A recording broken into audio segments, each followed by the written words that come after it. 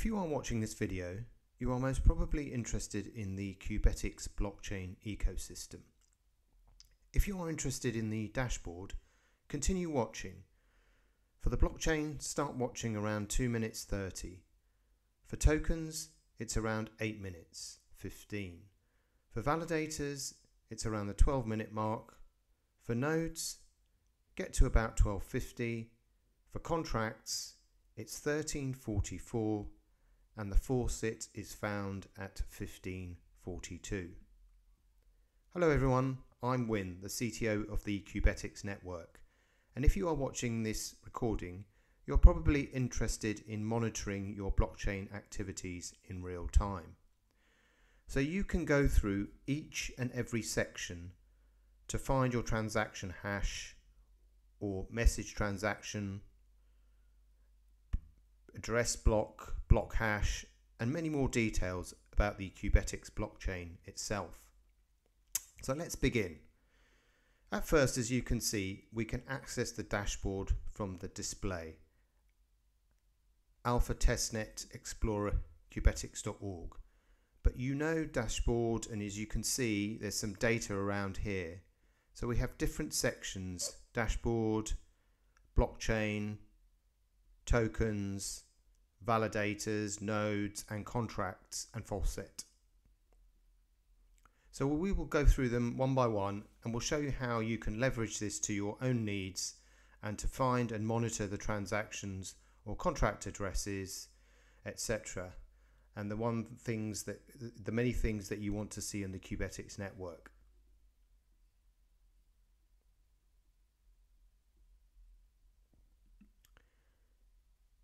So one of the most important parts here is the dashboard, which we usually used in the search bar, as you can see here. You can search by transaction hash, address block, block hash, and verify contracts through here, or verified contracts through here.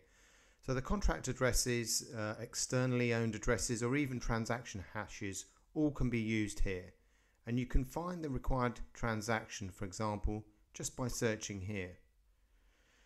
And there are some on-chain metrics, as you can see, like TICS price and last finalized block transaction,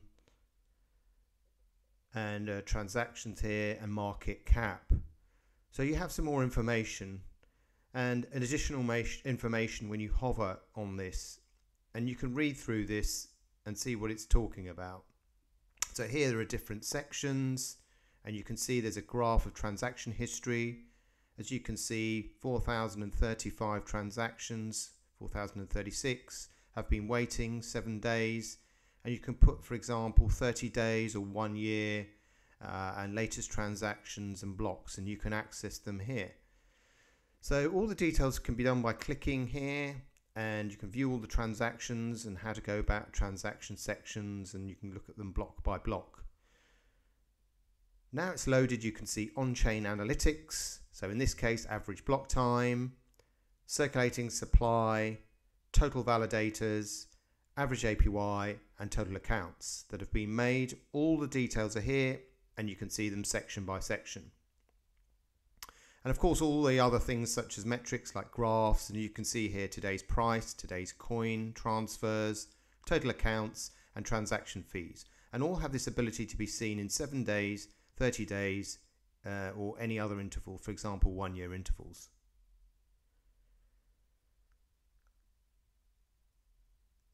Okay, let's move to the next part, which is important here, and that's adding the Qubetics network. So if you have a MetaMask, right, click here and you can activate and start using Qubetics straight away. So the only thing you need to do is just click on this and wait a couple of moments, and as you can see, the MetaMask is brought up. And it's asking you to go to the testnet, and this is the currency symbol, and this is the RPC URL which you're going to connect to. So you click approve to add the network, and it was successful. And as you can see, there's a tick which shows that it's connected successfully. So there it is.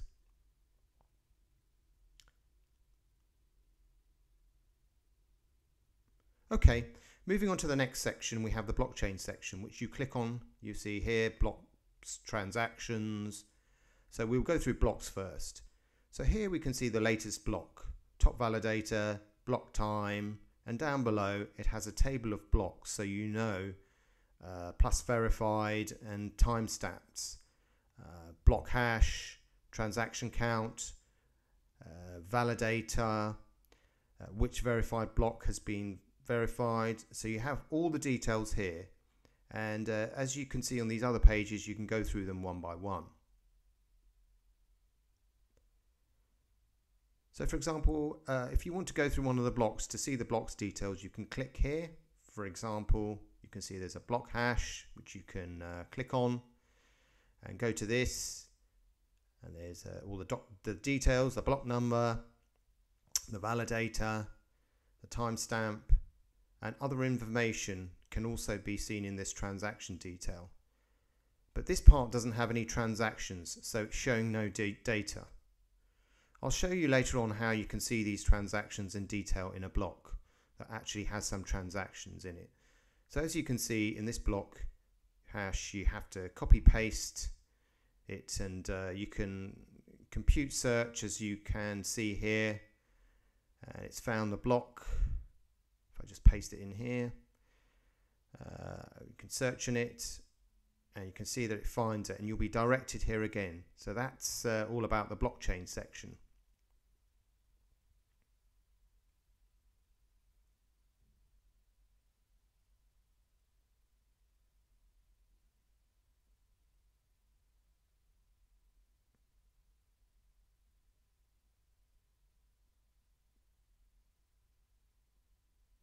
So let's move on to the next tab, which is transactions. Okay, so here it shows a transaction summary, total number of transactions in the network, which is 4,043 right now at the moment of this video.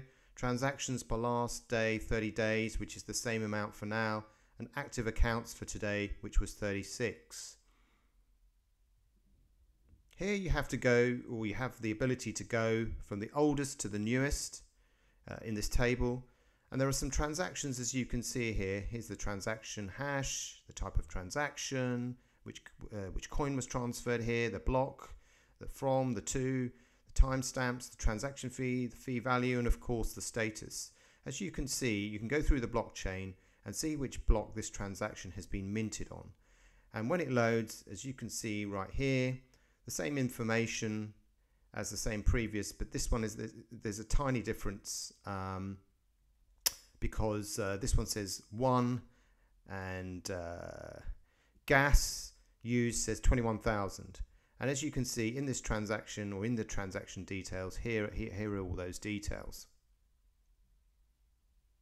Okay, let's move on to this transaction and see for ourselves. So you can see the status shows success, transaction hash, from, to, block number, amounts, all the data is here. Okay, back to the transactions tab. As you can see, you can go through it by using transaction hash, from, to, and here. There are different links or even blockchain. And now you can click on these different links to see the details of each one. Of course, you can move to other pages and see other transactions there. Okay, so now that we've done that, we've gone through all the blocks and transactions. The next part is tokens. So here's the total tracker, or the token tracker, I'm sorry, which tracks the ERC20s and says total tokens are 124. Most of them are ERC20s, but there are also some ERC21s, some ERC721s, as can be seen, for example. So let's just see some ERC20s.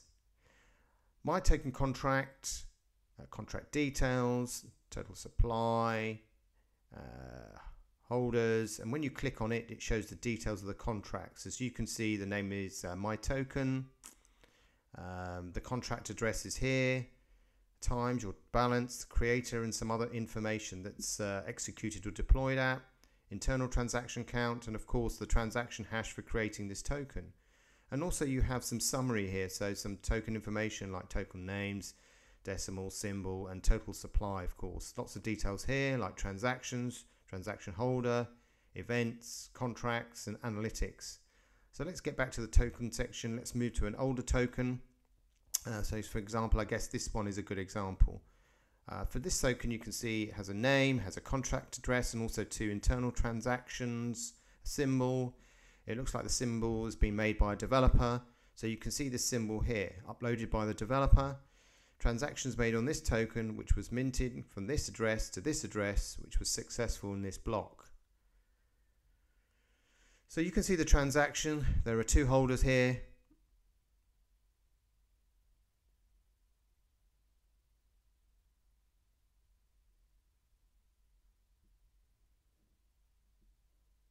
So there are 99, almost 100% owned by one person, and then 3,000 tokens for another. There are some events for this token. So as you can see, you go through the details here, decimal over hexadecimal, and you can explore these details by just clicking on them. For example, minting was addressed from or to unit 256 value. So decimal, hexadecimal, both options are available. When you go to contract, you see it was partially verified, and you have some details here: EVM version, optimization run, the compiler version, and whether the optimization was enabled.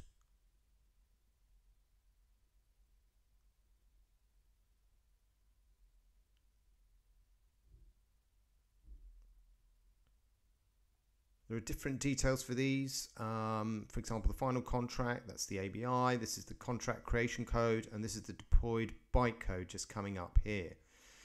You can copy paste this, all of this, and use them as needed.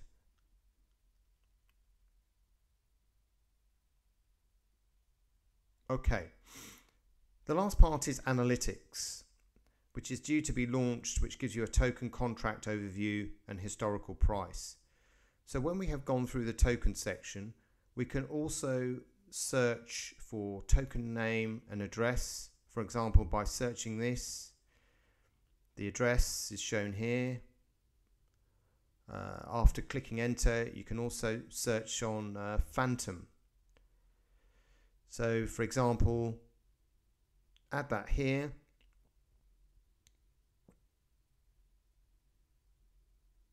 And search, and the token name Phantom, so there it is. So I think that's about it. We're now going on to the validators section. So as you can see, we have on-chain, APY, right here, total validators, bonded rate, and active validators. So generally some useful information about the validators of the Qubetics network. At the moment, you can see these validators being here. Each has voting power, delegators, self-bound, which means the amount of tokens that are bound to each other, the commission they are taking for running the node as a validator. It says all 4 are active. Okay, so we're going to go to the next section now.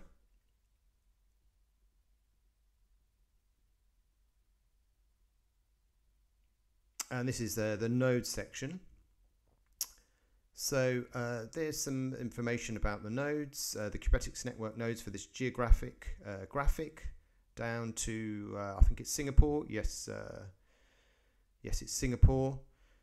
So we have 7 Qubetics nodes running in 4 countries. This shows some node performance parameters, for example, block height, bonded coins, last block, and total number of accounts, TBP. Some further details like series number are found below, and some other details are node addresses, node name, and on this right hand column you can see the location of each node. So some useful information here: status of the network and performance. So if we move to another section, for example, contracts EVM chain, contract, total contracts, contracts which are ERC20 contracts, which are ERC721, and contracts which you can see are 1155. So you can see some very useful information about the contracts. For example, these are ERC20s, but the last one is an ERC721. So you have the contract address, transaction hash, last executed at, deployed at, and of course the status, which is verified or pending. So let's look at this contract, the ERC721 contract. If I click on the contract, it will bring up for me the contract details. So here's the name of the contract address, the type, the balance, etc. All the details. As you can see, this one doesn't have any information on it. And as you can see, it's not verified. So we are sort of showing you the deployed bytecode.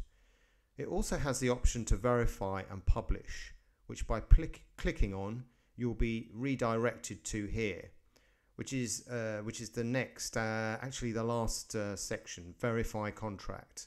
So it asks you to enter the contract details and then verifying and publish. It then asks for some more details, for example, the contract address, the compiler version or type of version, the open source license that we have in license. So you just click agree and hit next and then go on to the next steps. Okay, last but not least is the token icon. So it's just simply you put the contract address here and also entering the URL of your icon here. Then when you click submit,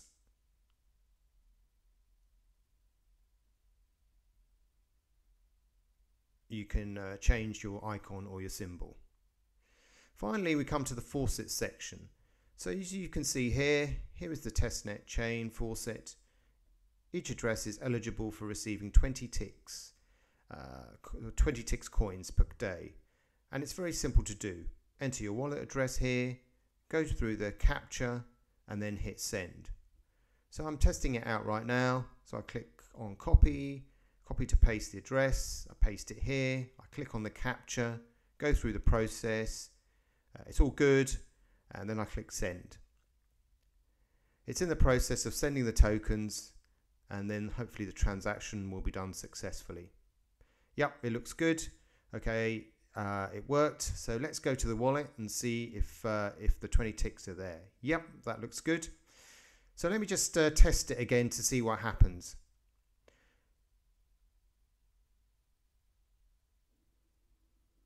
So if I click send, and this time it gives me an error. And this message is telling you that there's only one transaction allowed every 24 hours. So if you have a limit for now, do bear that in mind when you're working with your token. So I hope this tutorial was of some use for you. Please join our community if you have any further questions that you may wish to raise. I would encourage you to go through these links in your own time and go through the reward system, which you can see on the right hand side. And this reward program is there for you. If you encounter any bugs, this will get reported back to the developer team and hopefully you get rewarded for it. So please go through each section on your blockchain journey, feedback your comments, and this will help us develop the blockchain even further. It just remains for me to say thank you very much for listening.